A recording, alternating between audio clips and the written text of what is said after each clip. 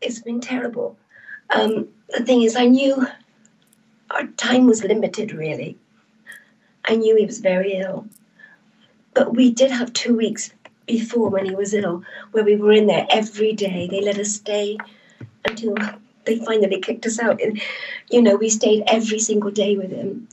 And then, of course, we the lockdown came, and then we had to sort of not go in anymore. And so it was a bit heartbreaking. And then we used to speak to him on the phone, though, every day, a couple of times a day. And then, of course, he got this virus. And it was heartbreaking. I mean, we just couldn't be with him. And